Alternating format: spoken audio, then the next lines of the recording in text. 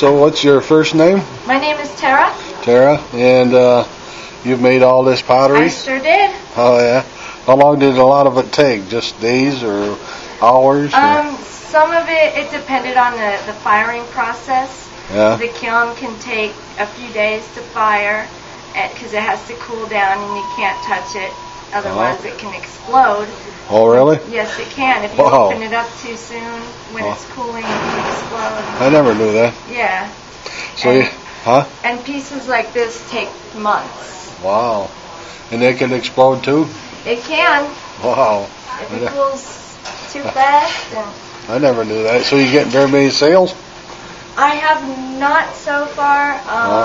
I think it's because I don't really have word of mouth in this area. Yeah. But I have sold a lot other places. All right. Like at Boise State. Alrighty. Do you stay here at the VA very much?